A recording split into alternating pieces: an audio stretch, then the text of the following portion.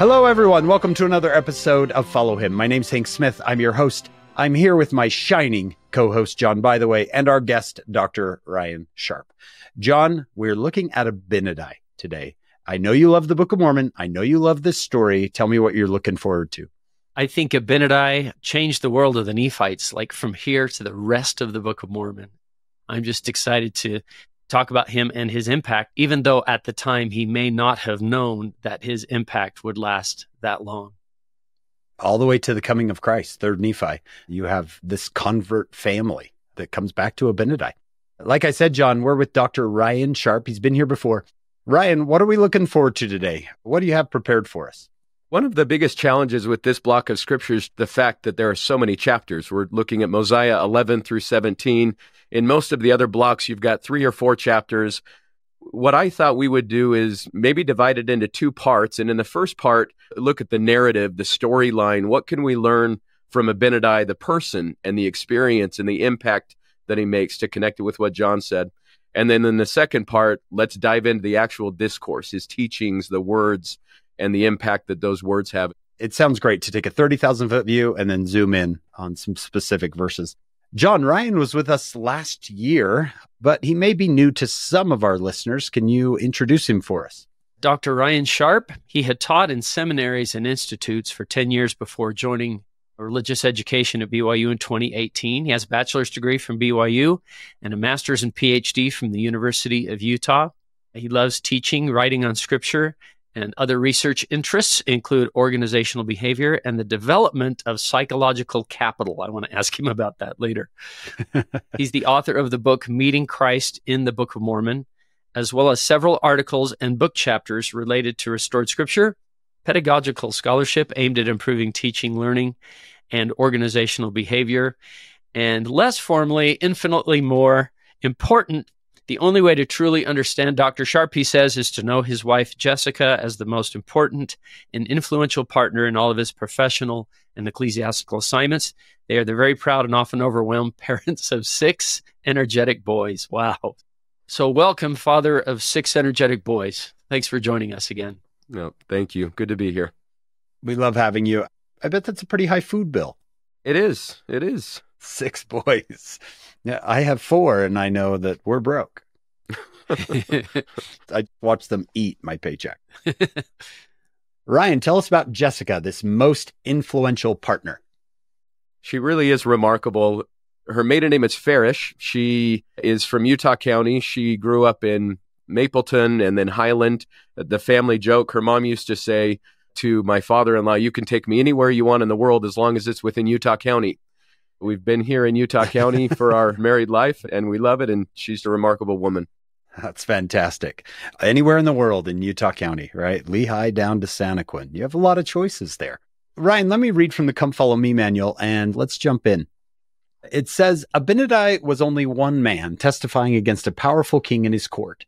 His words were rejected for the most part, and he was sentenced to death. Yet his testimony of Jesus Christ, who is the light that can never be darkened, sparked something inside the young priest Alma, and that spark of conversion slowly grew as Alma brought many others to repentance and faith in Jesus Christ. The flames that killed Abinadi eventually died out, but the fire of faith that his words created would have a lasting influence on the Nephites and on the people who would read his words today.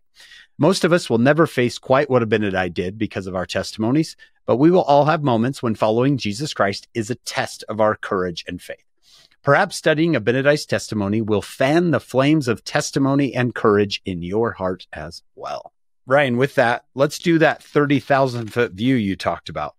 Mosiah 11 through 17. I want us to think about a quick question. As I talk to my students, I'll usually ask them as we start reading the Abinadi story, how do they picture Abinadi? What does he look like? Is he this absolutely shredded 90-year-old man standing before them like the Arnold Freeberg painting that we have? And for most of them, that's him. That's what Abinadi looks like.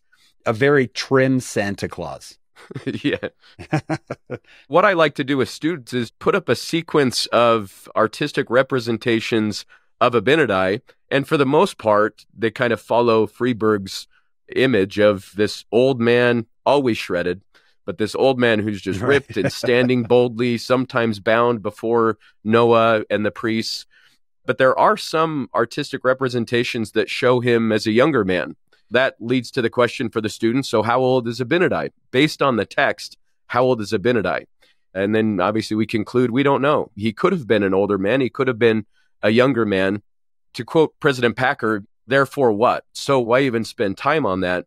And I usually use this as an opportunity to talk about, first of all, the value of art in helping us visualize some of these powerful scenes in Scripture, but also the caution that when it comes to studying Scripture, let's not let art be the primary influencer in how we interpret. I do think it's important to make sure we're letting the details of the text or the historical documents paint the picture for us. That's excellent, Ryan. I think art does influence the way that I see scripture stories and church history stories. My friend Anthony Sweat says, listen, artists often aren't trying to give you the depiction of the facts, what the records actually say. They're trying to give you a message. We can be careful saying, oh, wait, isn't it like this? Because I've seen it in a painting. Yeah, and I think it's important to appreciate it, especially somebody with zero artistic ability.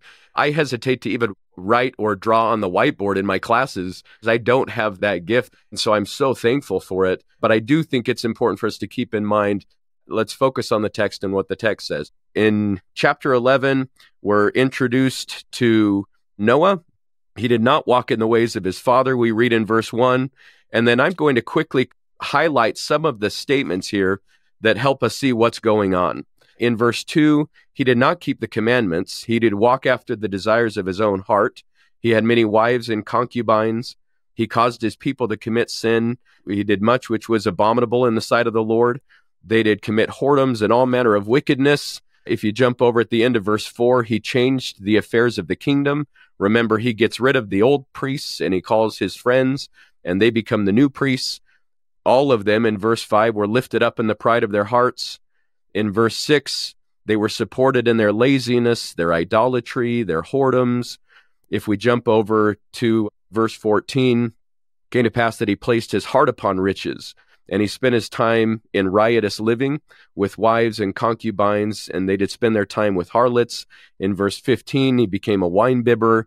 Anyway, so you get a pretty dark depiction of what's happening there. The sin, the wickedness, you get this heavy description of what's happening there. But I think it's important to keep in mind, this is why Abinadi is coming in.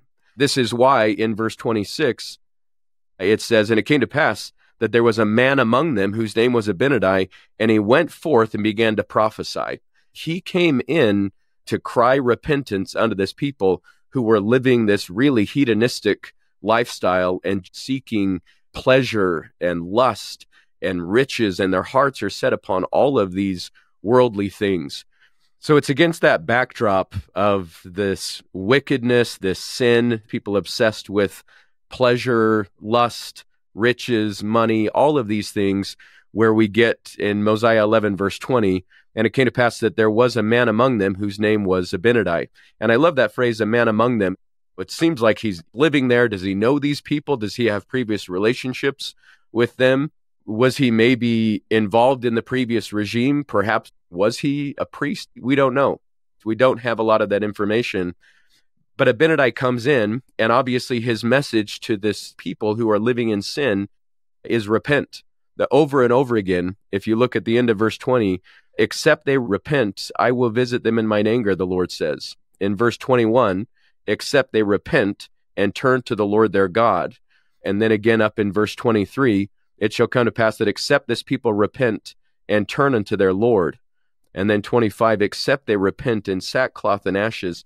It's this message of repentance. And I think it's significant in Don Perry's book entitled Poetic Parallelisms in the Book of Mormon.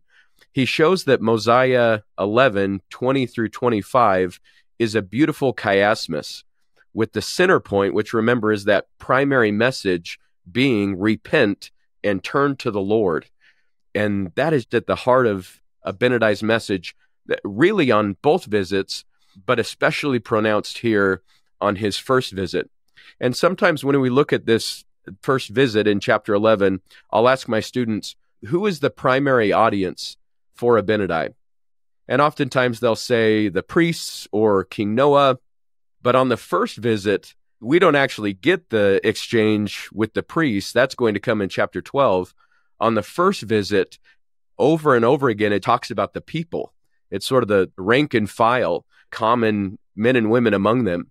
The pattern is the same for both visits, where Abinadi comes among the people, he prophesies, he speaks in the voice of the Lord, the people get angry, and then the people basically go and tell on Abinadi. They go and tell the king. And in the first visit, we get Noah's response. If you look at Mosiah 11, verse 27, now when the king had heard of the words which Abinadi had spoken unto the people, he was wroth, and he said, who is Abinadi? And then he says, and who is the Lord?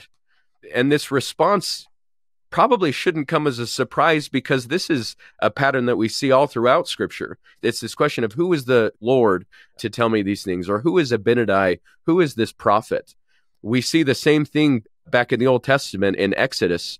Remember with Pharaoh in Exodus 5. And afterward Moses and Aaron went in and told Pharaoh, thus saith the Lord God of Israel, let my people go, that they may hold a feast unto me in the wilderness. And Pharaoh said, who is the Lord, that I should obey his voice and let Israel go? I know not the Lord, neither will I let Israel go. Or think of Cain in Moses 5. I have gotten a man-child from the Lord, wherefore he may not reject his words, but behold, so this is Adam and Eve after they've conceived and bore Cain. But Cain hearkened not, saying, who is the Lord, that I should know him? And then the implication as the story goes on, and who is Abel, this man of holiness? We have another example in the Book of Mormon. Do you remember when Alma and Amulek go to the people of Ammonihah in Alma 9, who is God that sendeth no more authority than one man? So again, it shouldn't be surprising as we look at this text that as Abinadi comes in with a bold message, cries repentance, except you repent and turn unto the Lord, these are the consequences. Well, who are you? Who are these men, these prophets? And one of our friends and fellow teachers, S. Michael Wilcox, gave a landmark talk that he entitled King Noah Blindness and the Vision of Seers. So beautifully stated, because in verse 29 it says, the eyes of the people were blinded. With that, I want to highlight what I consider one of the most relevant and honestly urgent messages for our day. We've already talked about how the primary audience for this first visit is the people. So let's look at how the text captures that. Look with me at Mosiah 11 at the end of verse 22. Abinadi speaking in the name of the Lord. The very last phrase in verse 22, the Lord talks about my people. They're still his people. In chapter 12, verse 1, Abinadi, go and prophesy unto this my people. In Mosiah 12, verse 4, it shall come to pass that I will smite this my people. The Lord is making clear, these are my people. I'm going to have you go back to Mosiah 11 and look at verse 27, where we get the words of Noah. Who is Abinadi that I and my people should be judged of him? Who is the Lord that shall bring upon my people such great affliction? I command you to bring Abinadi hither that I may slay him, for he has said these things that he might stir up my people to anger. He's going to raise contentions among my people. Here we have this storyline and we have this conflict where the Lord is saying, these are my people, and Noah's saying, no, these are my people. Essentially, the question is, how long halt ye between two opinions? I mean, in many ways, I see it like Elijah. Do you remember in the Old Testament in 1 Kings 18, standing before the priests of Baal, Elijah came unto the people and said, how long halt ye between two opinions?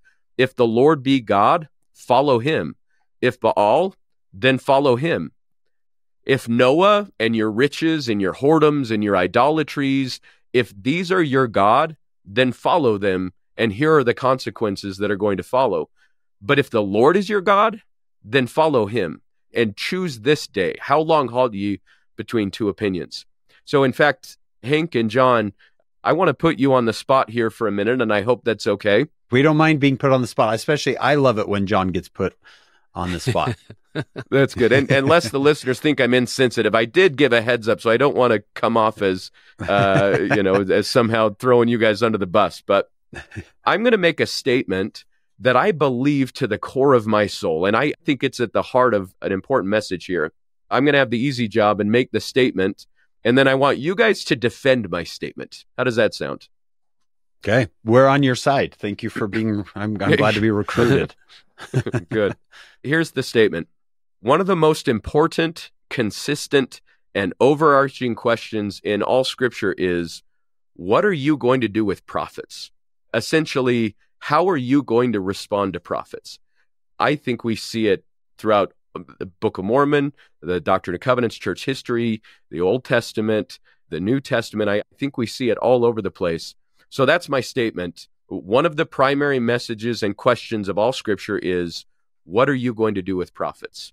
Such a great question, especially right now. I love the idea of a prophet being called a watchman on a tower. I think it's Ezekiel 3:17. The Lord says, I have called thee to be a watchman of Israel. Hear the word of my mouth and give them warning from me. Prophets speaking for God. And the idea of a tower, because they can see things that those of us at ground level can't see. Sherry Dew wrote this book called Prophets Can See Around Corners and did a talk at BYU Hawaii called Prophets Can See Around Corners. Coming from her perspective, who has written the biographies of President Hinckley and President Benson, it's really fun to hear her testimony of living prophets. We all know as teachers how hard it is to come up with a really good question. And she has a series of questions in here. Question number 2 in her book, is there anyone you would trust to give you better, more inspired advice, meaning counsel unaffected by personal agenda, than members of the First Presidency and Quorum of the 12 Apostles? It's a modern application of your question. She says, can you identify any journalist, talk show host, celebrity, politician, athlete whose counsel or advice you feel is more sound or more informed than that of the 15 men ordained as prophets, seers, and revelators? What about an entrepreneur, billionaire, professor, scholar, theologian, university president, or think tank expert? Or the winner of the Nobel Prize, Academy Award, Golden Globe, or Pulitzer Prize, any blogger, podcaster, YouTube celebrity, or star on stage, screen, Hulu, or Netflix? I've tried to identify someone who would fit this description. I simply cannot. Throughout my life, I've rubbed shoulders with very influential and celebrated leaders, CEOs, scholars, writers, journalists, diplomats, and politicians. Further, my job requires me to consume a lot of content, everything from books, magazines, podcasts, movies, to a steady flow of posts and tweets on various social media platforms. I have my preferred authors, Sherry continues, commentators and experts. I cannot think of anyone I would listen to instead or ahead of the living prophet and the 14 other men ordained as prophets, seers, and revelators. No other influencers can do what seers can do. Even experts in their fields cannot with accuracy see around corners. And she goes on, but I love the question, if they really are watchmen on a tower, if they can really see things we cannot, who would you rather have in charge? Who would you rather take advice from? I loved that line of reasoning there. And I would suggest our listeners go and watch her talk at BYU Hawaii about prophets can see around corners. It's awesome. I think it's such an important point. And again, it's this idea of, what are we going to do with prophets? Do I view the First Presidency and Quorum of the 12 Apostles as wise, older men who are, from a secular sense, just organizational leaders or managers? Or do I really believe they're prophets, seers, and revelators? What am I going to do with them, with their words, with their counsel? Do I really believe that they see? The eyes of the people were blinded, to bring it back to Abinadi, but seers see. And to your point, and Sherry Dew's point, they see around corners. So great thought. I love that. I have noticed in the Book of Mormon and in other scriptures, and very much today, that sometimes the response to a prophet is anger. It happens over and over. I was thinking of Samuel the Lamanite, Helaman chapter 16. He's done his work. He's preached his message, and they are contending among themselves. This isn't reasonable. What he said is not reasonable. It's a wicked tradition. He's trying to keep us in ignorance. This is foolish and vain. Over and over and over, this anger that comes. I also thought of 2 Nephi chapter 1. John, we looked at this in depth here with Dr. Anderson when Lehi says to Laman and Lemuel, you're angry with him. but he is seeking your eternal welfare. And that which you call anger is the truth. It's the truth. I know you're upset, but this is the reality. President Nelson says things how they are. He gives the reality and people get upset. This is October 2023 General Conference. Quote, "There is no end to the adversary's deceptions. Please be prepared. Never take counsel from those who do not believe. Seek guidance from voices you can trust. Prophets, seers, revelators, the whisperings of the Holy Ghost. Please do the spiritual work to increase your capacity to receive personal revelation." Thus came a firestorm online of President Nelson is trying to divide families. President Nelson, a prophet of God, would never say this type of thing. It's anger. Way back in 2020 at BYU, President Nelson said something that I think maybe was prophetic for his 2023 message. He says, "It is precisely because we do care deeply about all of God's children that we proclaim his truth." That's the motivation behind a prophet. We may not always tell people what they want to hear. Prophets are rarely popular. We see that with Abinadi. We've talked about Samuel the Lamanite, Nephi to his brothers. That which you call anger is the truth. Ryan, John, it's a huge step for someone to go from "I'm really angry at what that prophet says" to "I need to listen." That's a hard road. Yeah, beautiful. And in fact, I had noted that same quote, and I love what he says before then as well. He says, "Sometimes we as leaders of the church are criticized for holding firm to the laws of God, defending the Savior's doctrine, and resisting the social pressures of our day." Do you remember when Elder Holland was talking about in his general conference talk, prophets in the land again? He says, occasionally people make the comment that perhaps the brethren are out of touch. And Elder Holland said, "I've never," and this goes back to John's point, "I've never been around a group who's more in touch, who knows more about the issues of today and what we're looking at in the future." So they're aware of all of these things and aware of how it's going to land with some people. And then he says, "But our commission as ordained apostles is to go into all the world to preach his gospel unto every creature." That means we're commanded to teach truth. In doing so, sometimes we're accused of being uncaring as we teach the Father's requirements for exaltation in the celestial kingdom. But wouldn't it be far more uncaring for us not to tell the truth, not to teach what God has revealed? And then, Hank, it's the part that you just read. It's precisely because we do care deeply for all of God's children. Prophets are rarely popular, but we will always teach the truth. I love that, and I'm so thankful that we have prophets, seers, and revelators who are sensitive to these things and yet are committed to their divine commission to teach truth. Hank, you mentioned Samuel the Lamanite. I love that moment in Helaman 13 when Samuel is rebuking them for this very thing. You cast out the old prophets and do mock them and cast stones at them. This is Helaman 13:24, and slay them. And then he says, "And now when you talk, ye say, if our days had been in the days of our fathers of old, we would not have slain the prophets. We would not have stoned them and cast them out. But behold, you are worse than they. For as the Lord liveth, if a prophet come among you and declareth unto you the word of the Lord, which testifieth of your sins and iniquities, you're angry with him and cast him out and seek all manner of ways to destroy him. And you'll say he's a false prophet, that he's a sinner and of the devil, because he testifieth that your deeds are evil.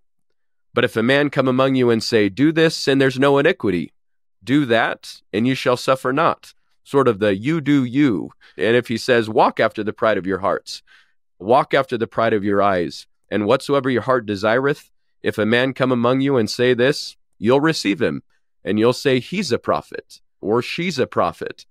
This seems to be the message of all Scripture. Obviously, the overarching purpose of Scripture is to lead us to the Savior. But just after that, it seems like the question is, what are you going to do with prophets? Think of Isaiah. They say to the seers, see not, and to the prophets, prophesy not unto us right things, speak unto us smooth things. In other words, tell us what we want to hear. Elder Maxwell, in 1979, made this, what I think is a prophetic statement. Make no mistake about it, brothers and sisters, in the months and years ahead, events will require of each member that he or she decide whether or not he or she will follow the first presidency. Members will find it more difficult to halt longer between two opinions. And then he would say, not being ashamed of the gospel of Jesus Christ includes not being ashamed of the prophets of Jesus Christ. And against that backdrop, I wanted to share something about President Nelson. One of the reasons President Nelson makes it so easy to follow the prophet is President Nelson has been following the prophet his entire life. Think of the story that he told when he was a little boy. He had read the prophetic commandment about the word of wisdom, and he said, I wanted my parents to live that law. So one day when I was young, I went to our basement and I smashed on the concrete floor every bottle of liquor. I expected my father to punish me, but he didn't say a word. Or as a 41-year-old, he was being heavily recruited to work at the University of Chicago. Elder Holland said he was being recruited very aggressively. He would have been made the head of the department. He would have a salary that was through the roof. They would pay for all of his children's education, wherever those children went on the face of the earth. But before accepting that position, Dr. Nelson sought and received advice from one additional source. He met with the then church president, David O. McKay. President McKay listened and said, I don't think you should go. Just like that, Elder Holland said, Russell Nelson made the decision on the spot. He's not going to go. In 1979, he's not yet a general authority, and he's in a meeting where President Kimball says, we should be of service to the Chinese people. We should learn their language. We should pray for them and help them. Later, when recounting this experience, President Nelson said, President Kimball asked us in that meeting to learn Chinese. I did not hear him say, everyone except Brother Nelson. He learns Chinese and eventually receives the recognition that's entitled the Old Friend of the Chinese People, which is bestowed upon a select few doctors, authors, journalists, and statesmen who over an extended period have established this deep mutual respect. President Nelson said with conviction, it's my testimony that when we follow through with whatever the prophet of God asks us to do, the way will be opened and our lives will be changed. And maybe one more. Do you remember the experience where he's asked to operate on President Kimball? And the question that's asked is, should we perform this operation? And President Nelson, then Dr. Nelson, he said, we have no experience operating on a 77-year-old man in heart failure, doing two operations at once. It's never been done that I know of. It would be extremely risky. As a surgeon, I cannot recommend this operation. Harold B. Lee then asked what the risks would be if he were to proceed. And he said, they're incalculably great. I wouldn't recommend the operation. At that point, Spencer W. Kimball said, there you have it, brethren. I'm an old man ready to die. It is well for a younger man to come to the quorum and do the work I can no longer do. President Lee rose to his feet, pounded the desk with his fist, and declared with no small amount of energy, Spencer, you've been called. You are not to die. You are to do everything you need to do in order to care for yourself and continue to live. Spencer W. Kimball then, following the prophet, says, all right, then I will have the operation. Sister Kimball wept. President Nelson said, when he spoke those words, my heart sank because the weight of the decision seemed suddenly to pass to me. But this was a remarkable event. This momentous decision, which shaped the history of the church, was not based on a medical recommendation.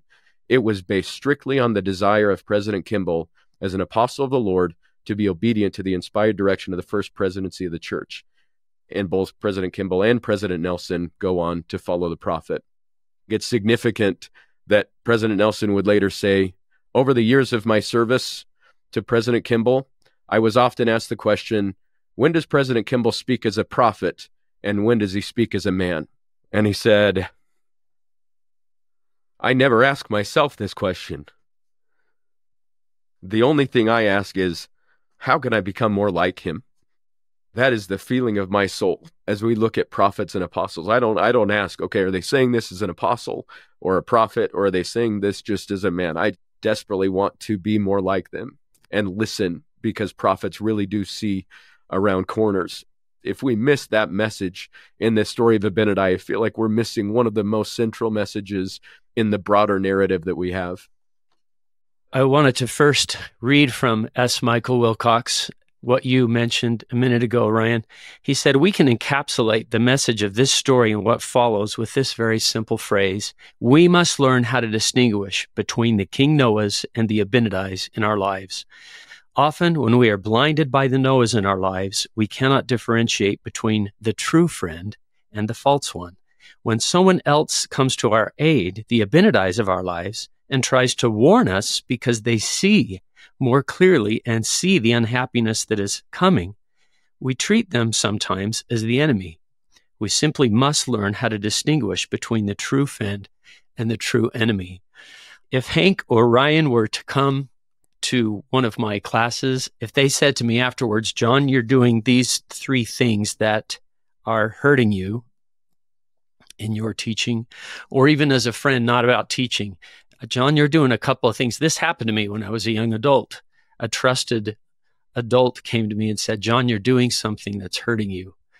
Is that a message from a friend? Yes. What if they came to me and said, oh, you're fine just the way you are?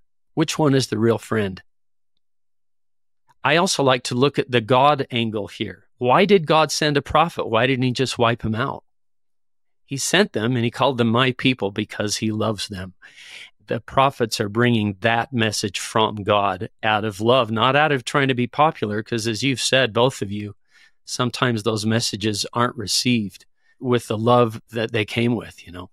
Yeah. My daughter is a big Star Wars fan, and we see lots of lessons like this in Star Wars. And you see the downfall of that main character, right? Anakin Skywalker. And it's so obvious to everyone who's watching the movie. Like, he's so blind. Here's his friends trying to help him, trying to talk to him. Even his own family, his own love is trying to talk to him, refuses to see it. Yeah, if I could talk to my friends who have turned on President Nelson, you'd beg them, try to humble yourself enough to please listen, please open your heart just this much to maybe it is a prophet. Maybe he really does love you and wants to help you. Maybe this really is from God, right? If you could just beg someone to open their heart that much instead of being so angry. The way you're describing that, essentially you're quoting Alma 32:27. Awake and arouse your faculties to an experiment upon my words, recognizing that his words are coming from prophets and apostles, and exercise a particle of faith. So now maybe just a brief message to those who are struggling with what we're talking about. I love here that he's not saying you have to come in with this depth of confidence. He's saying, can you have a particle of faith? Even if you can no more than desire to believe. Can you even open up space, a particle, to even hope that these really are prophets, seers, and revelators like we have throughout all scriptural history? Can you open up that desire? And if you can, let that work in you in a manner that you can give place. And then I love it. He says, even for a portion, can you provide that much space? And if so, then that experiment will work. It will begin to swell and grow within your heart, and you can come to that deep testimony of prophets, seers, and revelators.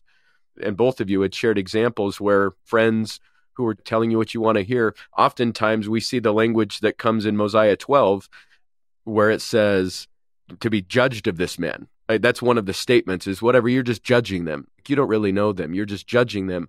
Or what we see in chapter 13, when nothing else seems to be working, they go to the ad hominem, whatever, he's crazy, he's mad. And these are some of the attacks, but that kind of sets up, and if it's all right, I'll maybe move us forward here in the storyline. In chapter 12 now, we're going to come to the second visit, where Abinadi comes among them in disguise, and then, as we usually talk about, he sort of blows his cover right off the bat and says, I, Abinadi. But you have to think that at least part of the reason for the disguise is to get into the city. Abinadi doesn't strike me as the type who's super nervous about what people are going to think. I picture him, he uses the disguise, he gets in, and then it's like, here I am, I'm back, and he goes straight into boldly teaching. And it's interesting because the pattern is the same as what we saw in the first visit. He comes among the people, he prophesies, he speaks in the voice of God, the people get angry, and then the people repeat his teachings to the king, and that's where he's going to be taken before the priests and the king. But the message is a little bit different. The tone of the message is a little bit different at this point. In the second visit, the message is more declarative. I will, speaking in the name of the Lord, I will, and then we get the message of destruction, the consequences. You shall, all this will, it shall come upon you. The life of King Noah shall be valued even as a garment in a hot furnace. And this is where he's going to be taken before the priests. And in Mosiah 12, verse 19, they began to question him, that they might cross him, that thereby they might have wherewith to accuse him. But he answered them boldly, and he withstood all their questions. Yea, to their astonishment, he did withstand them in all their questions, and did confound them in all their words.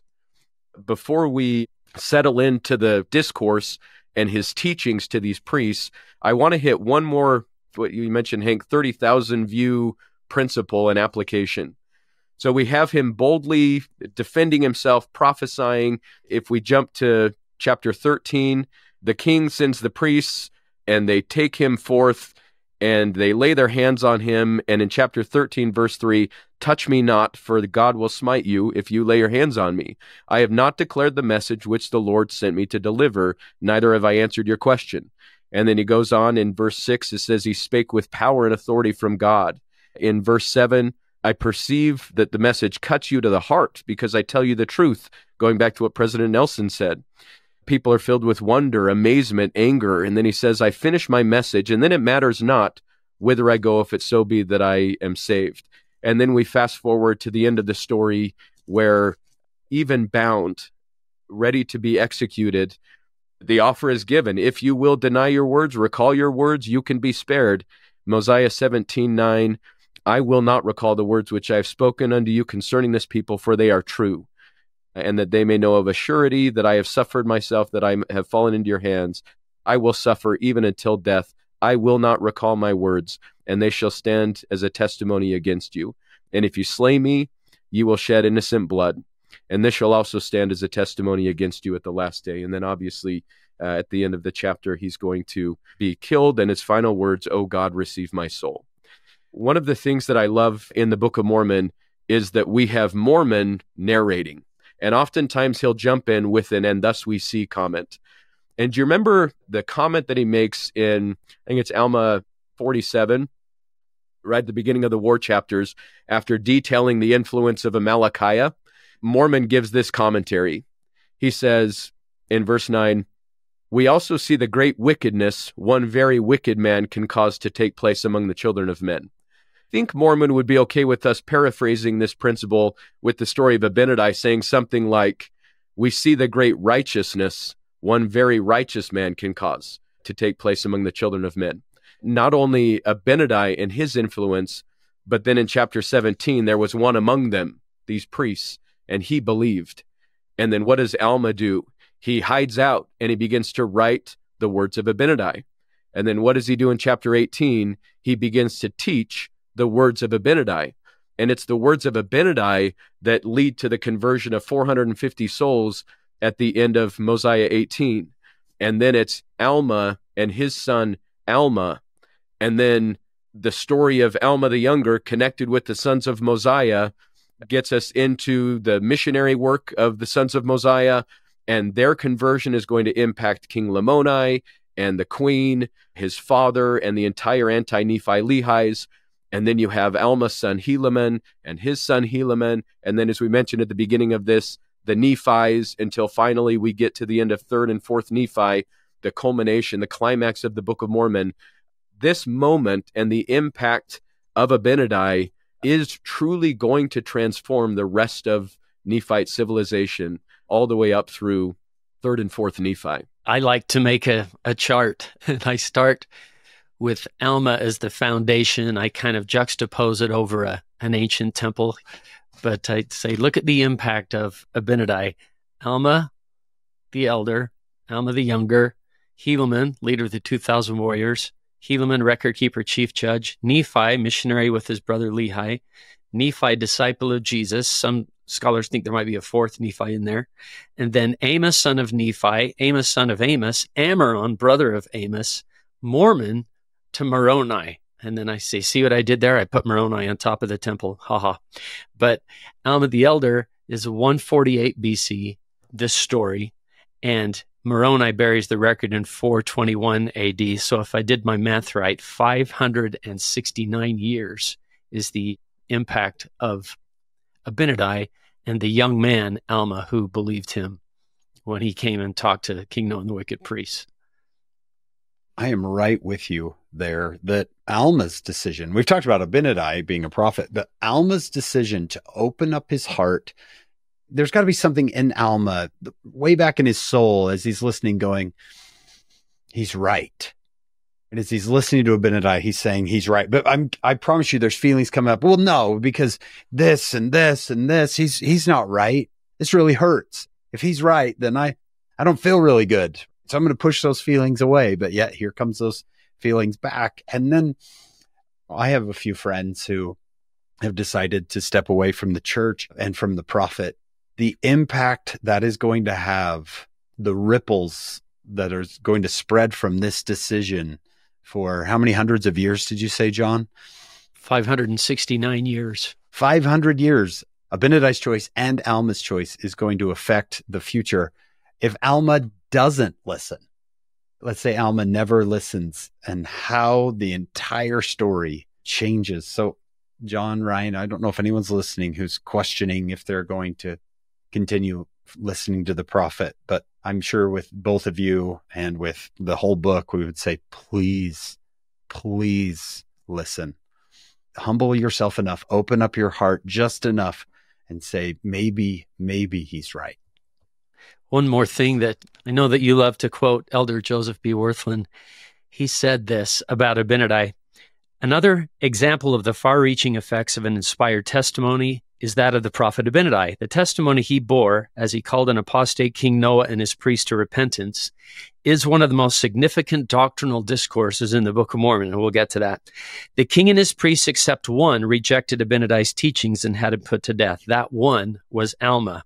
Listen to this. Abinadi may have felt that he failed as a missionary because he had only one convert, so far as the record shows.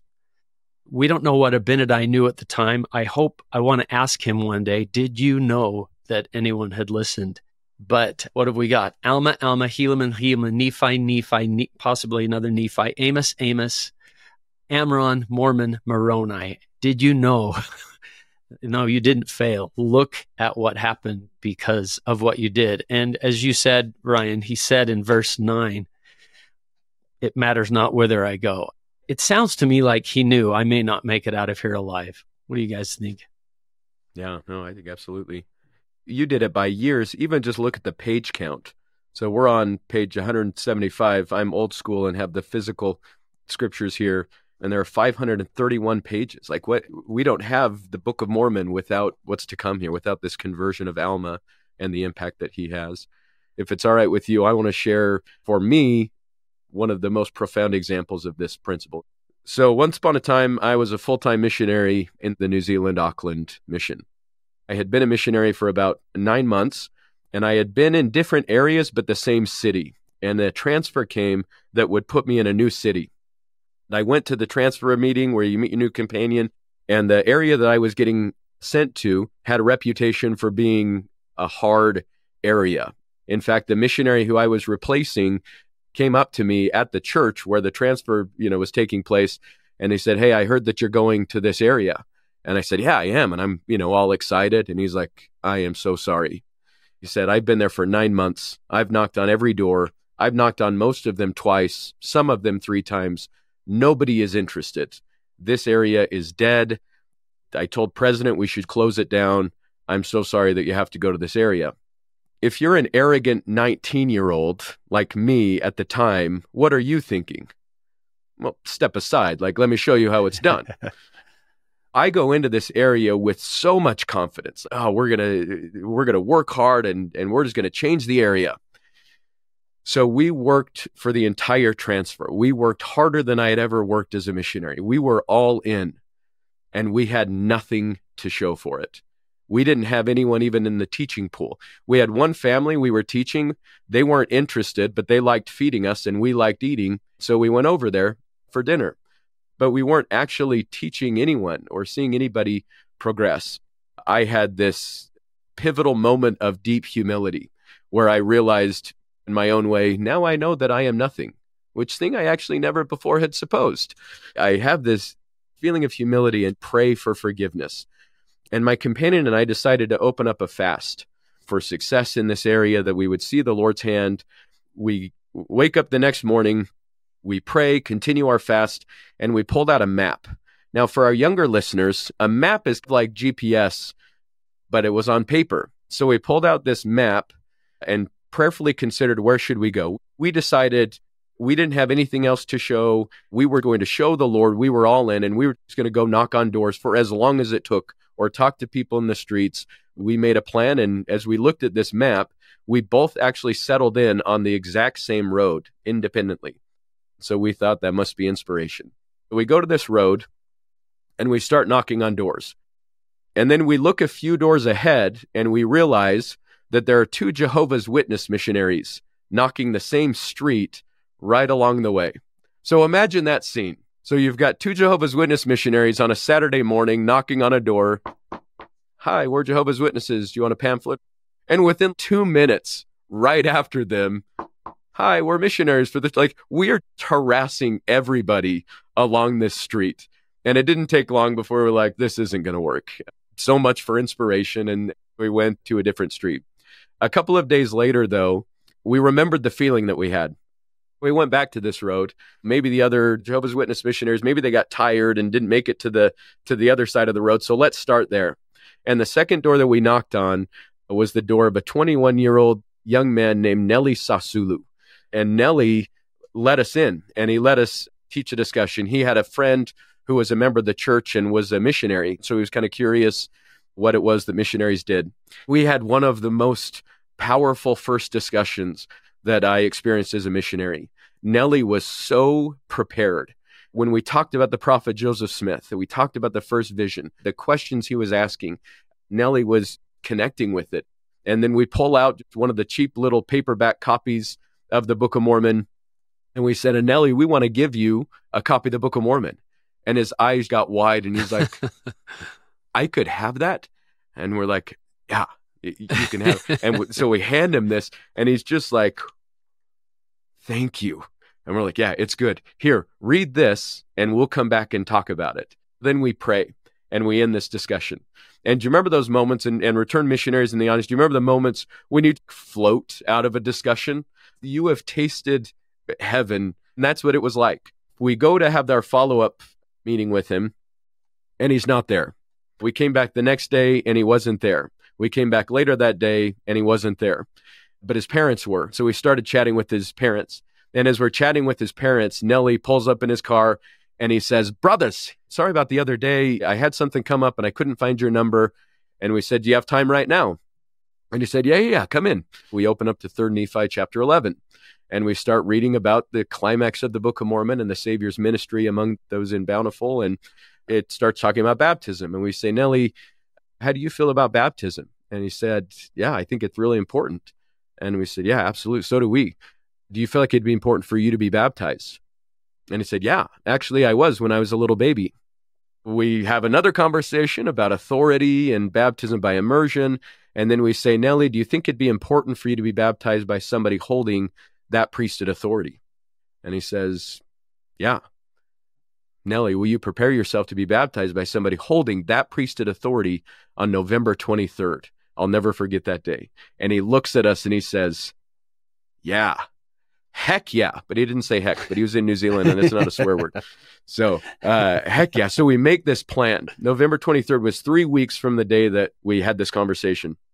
We laid it out and said, okay, on this day, we're going to have a lesson. This day, we're going to come read the Book of Mormon together. Lesson, Book of Mormon, introduce him to members. We had it all planned out. Some things happened between this time and his baptism. He had a couple of challenges. Some of his friends had given him some anti-Mormon stuff. Well, I guess I should back up. 2 months before we happened to knock on his door, he had a feeling that he should stop participating in the after rugby game festivities, partying with his friends. He was a phenomenal rugby player. And he said, why is it that my friends were okay with me going out and getting drunk with them, but now I want to join a church and they're all of a sudden worried about my soul? And he said, I'm getting baptized. And we're like, absolutely. The day of his baptism comes, and I'll never forget this. This dead area, the entire chapel is full. The ward comes out. His family's there. His friends are there. So many of those who aren't members of the church. So the baptism begins, and I remember after he was baptized, he was on fire, and he said, "Man, it feels like we just won a massive rugby game." And I was like, "I'm sure that's the Holy Ghost." Like, I didn't know what to say. So we go back.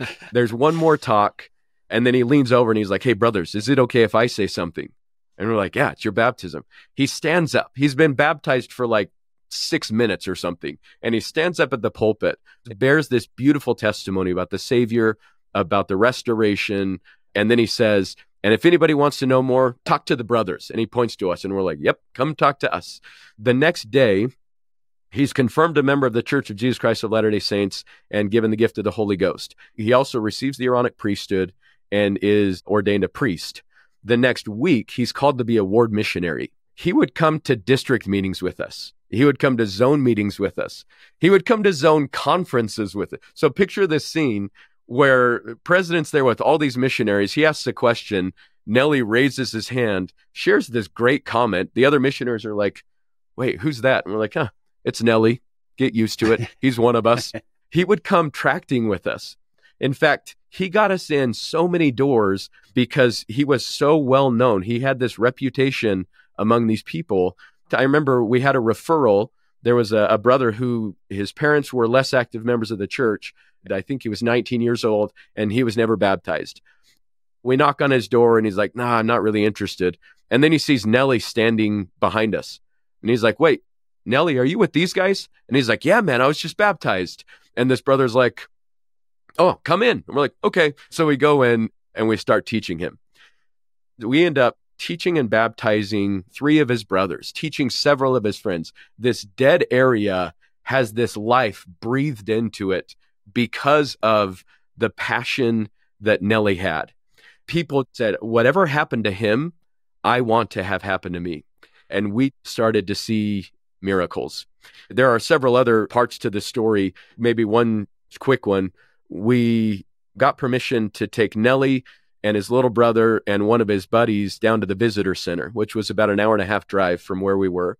Nelly was driving. My companion was 6'6", so he was in shotgun. I'm not 6'6", so I'm in the back seat. So it's me, Nelly's little brother, and Nelly's buddy in this little like hatchback car. Picture a Geo Metro. And we make this drive down to the visitor center. And we have a good experience there. But it was the drive home that was such a powerful experience. Whereas we're driving home, talking about the gospel. While Nelly's driving, he's sharing his testimony. My companion, Elder Bell, is sharing his testimony. I'm sharing my testimony. These 2 investigators, or now we call them friends, are in the back, and they're sharing their testimony of the restored gospel. So while we're driving on the freeway, crammed in this car, I just look at them from in this back seat, and I say, "Will you guys prepare to be baptized on January 4th? And they look at each other and they're like, "Yeah." And they said to each other, like, "Should we do it together?" And they look at me and they're like, "Can we do it together?" And I was like, "Let's do it together." So we start planning this baptism while we're driving on the freeway. I started calling it a discussion on wheels. You just shove them in the back of a car, drive 70 miles an hour. They can't get out, and you just teach. Fast forward now, I'm able to be there when Nelly receives the Melchizedek priesthood, and then I come home from my mission. About 3 months later, I get a letter. And enclosed in this letter is another letter that says something like this: "Dear Elder Nelly Sasulu, you are hereby called to serve as a missionary for the Church of Jesus Christ of Latter-day Saints. You're assigned to labor in the Calgary, Canada mission." So picture this Samoan brother in Canada. Comes to the Provo MTC. He flies into Salt Lake on a Saturday. He would enter the MTC on a Wednesday. So he needs a companion. I volunteer. We take him to Temple Square. He looks around, and I remember he was just like, "Far out." That's what he said, "Far out." And we're showing him, "Nelly, this is the temple. This is the Joseph Smith building. Nelly, this is the church administration building. This is where the prophet works." And he looks at us and hits us in the arm. He's like, "Dude, should we go see him?" And I was like, "And now look over here." And we just sort of take him away. Comes to church with us that Sunday. I drop him off at the MTC. He's 2 years older than me, but I felt like I was dropping off my own child. "Okay, Nelly, remember what we talked about?" you're going to work hard and be obedient. And he's like, yeah, yeah. So I give him this hug and he walks away and I'm just a mess. And I'm like, my little boy is all grown up. And he goes into the MTC. The next week, I pull into the MTC. I was applying to teach there. And as I pull in, I offer this prayer. And I said, Heavenly Father, I know there are lots of missionaries and lots of buildings and rooms, but Nellie is somewhere in this building. It would be amazing if I happened to bump into him while I'm in there. I walk in and I go down one of the long hallways. And as I look up, there are two missionaries walking toward me. That's not uncommon in the MTC, actually. And one of them is Polynesian. And as they get closer, I was like, no way, no way. And I was like, Elder Sasulu. And he looks at me and he goes, brother. And he runs up to me and gives me this hug. And he said, what are you doing here? And I said, I'm applying to teach. What are you guys doing out here? Because they were the only two missionaries in this hallway. Everyone else was in class. And Nellie looks at me and he's like, it was the weirdest thing. We were sitting in class and all of a sudden out of nowhere, my companion got super sick. And I was like, oh man, that's my bad. Like that was my prayer. I'm so sorry. Yeah, sorry. So we chat for 3 or 4 minutes and he's like, oh, we better get going. They go their way, I go my way. We write throughout his mission. He was this incredible missionary. In fact, I was sitting down for a meeting with some student teachers, seminary teachers, and we're getting to know each other. We were talking about missions, and I said, where'd you serve? And this brother said, Canada. I was like, oh, which mission? And he said, Calgary. I was like, well, do you happen to know an Elder Sasulu? And he looked at me uncomfortably serious, and he goes, how do you know Nellie? And I said, well, my companion and I were actually able to knock on his door and baptize him in New Zealand. And this brother looks at me and he said, could I hug you? So he hugs me, and then he said, that man changed my life. And I said, I got to know, what was he like? They were companions. Everybody knew Nellie. Everybody loved Nellie. Everybody wanted to be like Nellie. And he said, when we tracted, Nellie didn't walk. He sprinted from door to door to door to door to door and brought this fire of the gospel. Nellie comes home from his mission, meets and marries his wife. They get sealed in the temple on April 6th, kind of a big day in the church. They have 5 children, and he continues to influence. In fact, when they were moving from New Zealand to Australia, his wife said, we were supposed to move last week, but he had reactivated his aunt or something, and so he needed to baptize his cousins before we left. And I was like, of course you did. Before Facebook became big, there was kind of a localized social media program. I'm not making this up. This is what his profile said. Religious views, LDS through and through. Favorite book, The Book of Mormon. Favorite TV show, General Conference. Like, this is what he has on his profile. And as I've told this story in a number of places, it's amazing how often there's a connection to Nellie. I was in Washington State speaking to a group of probably like 500 youth. And before I even said anything, I had a picture of Nellie up behind me on the screen. And this kid in the back raises his hand and he's like, that's Nellie Sasulu. And I was like, yeah. And he said, I'm from New Zealand. He's my young men's president.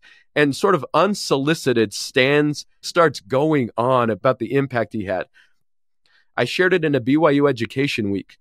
And this wonderful middle-aged woman comes up after me with this massive smile on her face. And she said, I know all about him. My son served with him in Canada, a different group. A brother comes up, he was in his 30s, and he said, I served with Nellie. We were in the same zone. And he started, it's just remarkable the impact that he's had. Now, 2 other kind of pieces of the story, and then we'll get back to Abinadi. In 2008, I got an email from Nellie, and he told me a story that I wasn't aware of. After he was baptized for a year and had received the Melchizedek priesthood and had submitted his papers, he received a phone call. And the phone call was an invitation to represent Samoa in the Rugby World Cup.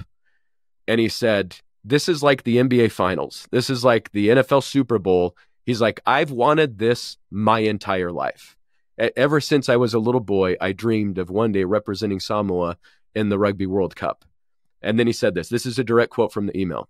But I knew who had rescued me and who my life should be dedicated to, and that is God. So I turned down this once-in-a-lifetime opportunity to serve a mission. And he said, and I wouldn't have it any other way. And then he said, but brother, I just got a phone call. I was invited to represent Samoa in the upcoming World Cup, but this time they also invited his older brother, who he happened to baptize a few months earlier, to be on the same team. So now these brothers get to live their childhood dream together. The last part of the story that I'll share is we need to kind of go back to when I'm still a missionary. Nellie's received the Melchizedek priesthood, but it's pre-mission call. So it's 10:20 at night. Missionaries are supposed to be in the apartment at 9:30, in bed by 10:30. It's 10:20, and I get a text message. And the text says, "Sharp, I'm saying goodbye, man. I can't do this anymore. I'm going to the liquor store. I'm going to miss you, brother." And I called him, and I said, "Nellie, what are you doing?" And he was like, "I'm going to get wasted, brother." And I said, "No, you're not going to get wasted. What's going on?" And he said, "I just can't do it. It's tearing my family apart. I can't do it anymore. This is too hard." And he kept going on saying the same thing. So I asked him where he was, and he said he was at this park, which is about 20, 25 minutes from our apartment. And I said, "Nellie, I'm going to be there in 10 minutes. And I said, "And don't you dare go to the liquor store until I get there." And he said, "They're going to be closed." And I said, "See you soon." And I just hung up on him. And I called president. At this point, it's like 10:40, 10:45. And I called my mission president. And I said, "President," I explained the situation. And he said, "Elder Sharp," he just said, "It's not good for you to be out that late." And then he paused, and it felt like an eternity. It was probably 5 seconds. "Elder Sharp, it's not good for you to be out that late. Just drive safely." "Thanks, President." And we fly to the park, and we show up there, and there's Nellie in the pitch black in the middle of this park, sitting on a 12-pack of beer with his face buried in his hands. And we sit down next to him. "What's going on?" And he said, "I just can't do it anymore. It's tearing my family apart." We talked to him about it, and we talked to him about the adversary's attempts to stop him from becoming the missionary that we knew he could be and the man of God that he was becoming. Finally, after chatting for about a half hour, we just said, "Should we pray?" And he's like, "Let's pray." So picture this scene, 11:30 at night, probably pitch black, a guy sitting on a 12-pack of beer and two missionaries in full proselyting clothes praying in this park. After we finish the prayer, we get a phone call from president, and he says, "Where are you guys at?" And we tell him, and he said, "Okay, bring him up to the mission home." We're walking to the car. He's got this 12-pack of beer, and he looks at us, and he looks at this beer, and he looks back at us, and he just throws it into this garbage can. We get in the car. We take him to the mission home, and president talks to him for several minutes. And he said, "Nellie, you have learned that there is a very real power out there, and that power is going to try to stop you. But you have to know there is always a power that is stronger, and that is the power of God. And I think it'd be appropriate that we call on that power right now." And he lays his hands on Nellie's head and gives him this incredible blessing. And then Nellie goes on a mission, and then he becomes the man that I've been talking to you about. So when I think the impact of one person, and I continue to tell that story to my classes, and every semester I get emails from students because of that story and because of Nellie's example. Like, I want to go on a mission. I want to experience what he experienced. So I have such a strong testimony of the power that one person can make if they turn their life over to the Lord. And that's one of the most beautiful examples that I could think of. And I apologize. I know it took longer than we usually would, but I love that faith and the impact that he had. I have to ask you, Ryan, was that the same mission president you told us about last year in your episode? Yeah. So President Dirk Smybert, one of my heroes, passed away 10 years ago this past March. Yeah. I remember you telling us last year you did your lesson on Matthew 9 and 10, Mark 5. We should encourage everyone to go back and listen to that episode. You can get those two stories side by side. Really fun. God is in the details. I remember sitting in the Marriott Center as an elders quorum president at BYU, and Elder Maxwell came. So go way back. That's how old I am. He said that the macro plan of salvation is composed of millions of micro plans, and that God manages the intersections of our lives, where we go and people we meet and when we meet them. He said, these are all managed by our Heavenly Father and His remarkable Son, who, in the acme of understatement, said, I am able to do my work. I'm writing it in my Franklin planner as fast as I could. That's a testimony of that area was, you thought dead. God had somebody and sent you to them. And I hope listeners feel the love of God sending you there, sending Abinadi to these people when he could have given up on them, giving them another chance. And anybody listening in a bad place, God is sending you faith and testimony today to hear that story. And now the story of Nellie has blessed me too. Yeah. Maybe Nellie is listening. If Nellie ever hears this episode, Nellie, we love you. Follow him. Our fans of Nellie. Ryan, what would you tell him right now if he's listening? Going back to what that brother who said that man changed my life, I just feel the same. I was actually texting Nellie yesterday, so I asked him if I could share it, and I love Nellie and his wonderful wife Zoe and their incredible kids. They're just an amazing family who has impacted the Sharp family. I love it. That's a modern day Abinadi and Alma, but we're glad you're still around. Thank you. Coming up in part 2 of this episode. And there was some railing up by the edge of the cliff to try to keep everybody safe, but a little 2-year-old girl had slid through the rails.